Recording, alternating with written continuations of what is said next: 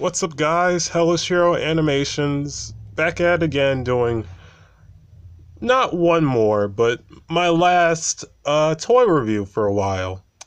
If you watch, which if you guys haven't seen, go see my part 2 of my Herculoid review, where I got the entire set complete. I give my final words about the figures as a whole.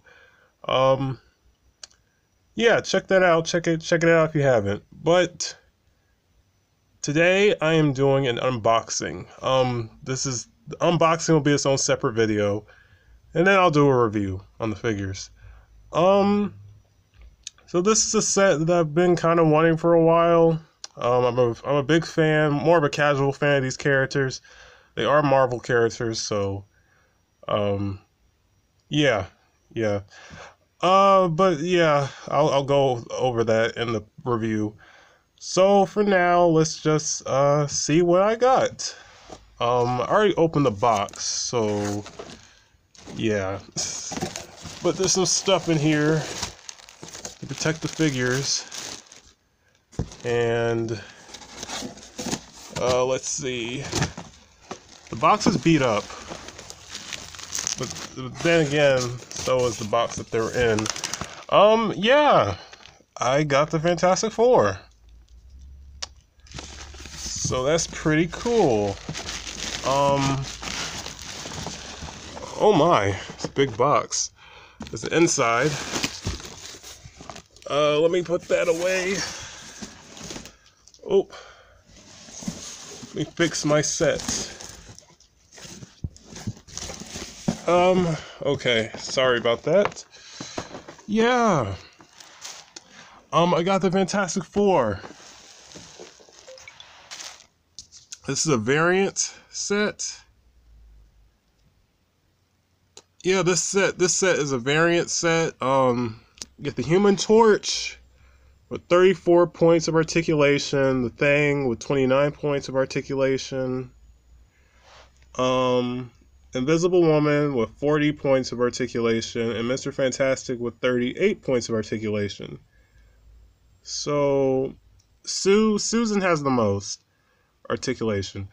These are Toy Biz figures. These are this is made from the company that originally did the Marvel Legend line.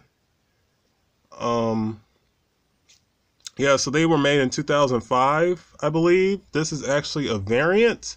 The original set came with the 4 of them, but the Thing, he had a grinning, like he was showing his teeth, and he didn't come with his trench coat or hat or sunglasses. Johnny wasn't, the Human Torch wasn't translucent. He was regular, like red.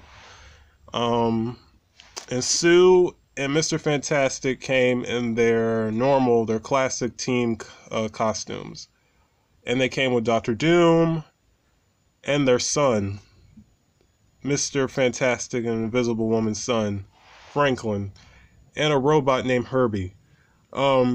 That's the set that people usually try to go for, which it's a nice set. My only con is with that set is that there was me personally, I just want the 4 key members of the team. I just want the Fantastic Four. You know, and that's one of my reasons for why I just got this set. And the fact that the original set didn't come with Mr. Fantastic's stretchy limbs. And yeah, that's about it. My only con is that the original set had a lab coat for Mr. Fantastic, and this one doesn't. So I'll probably have to get it separately. But yeah. As you can see, it says special poster book and collector display stands included. And this box is old. Marvel Legends, Fantastic Four. And on the back, it has, see, that's the poster book inside, which is pretty cool. It has their stats, which I'm not going to go over their stats this time. But it's still pretty cool that they put that, they added that, you know, to the characters. I guess I'll read the bio. It's a long bio. Reed Richards, Sue Richards, Benjamin Grimm, Johnny Storm, all adventurers at heart. They rocketed into space in an experimental starship, the first humans to attempt interstellar travel. But a freak encounter with cosmic rays changed us forever, granting each unique powers. Financed by the profits from Reed's inventions, Mr. Fantastic, the Invisible Woman, the Thing, and the Human Torch turned tragedy into triumph. From that day forward, they began new lives as a family and a team. The Fantastic Four. I'm not sure what that word is. Ushered in the age of marvels. Pioneers of science. They are the world's first Imaginauts. The Fantastic Four are not superheroes in the traditional sense. They don't fight crime or patrol the streets of the city. They are astronauts, explorers, trailblazers, challenging the unknown. The Fantastic Four have discovered hidden civilizations, the secret nations, initiated human contact with alien races, breached parallel dimensions. The greatest squad of superhuman adventurers ever assembled. They continue to push the bounds of human exploration. Whatever dangers they face as a family. Yeah, that was a mouthful. So pretty cool. Ironically, this set is based off, I believe, a comic that ended up being a flop. Ironically, but it's cool that they bothered to make, I guess, figures of that story. I'll briefly go over the stats. Reed is the smartest in intelligence. He has low strength. He has low speed. He has strong durability. He has low energy projection, and he has decent fighting skills.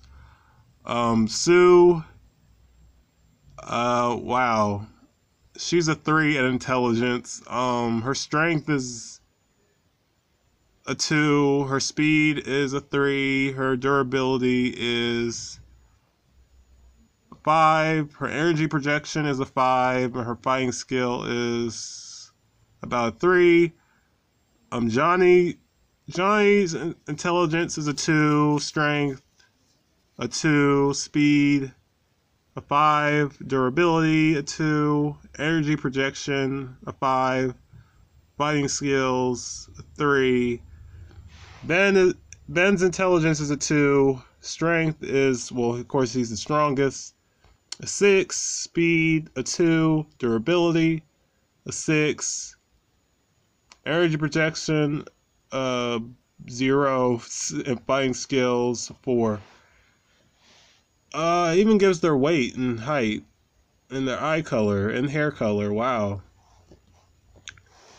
Toy Biz Worldwide. Another thing I loved about this company, they put a lot of effort and a lot of articulation in their figures. Not all their figures were the best, but for the most part, majority of what they made was really well put together. I do plan on getting more box sets, but they are pretty expensive. This was originally $69, and I got it for $55, which was a steal in my opinion. Well worth it. So yeah, and sorry if there was any noise in the background. That was my family doing whatever. Yeah, so stay tuned for the review. Peace.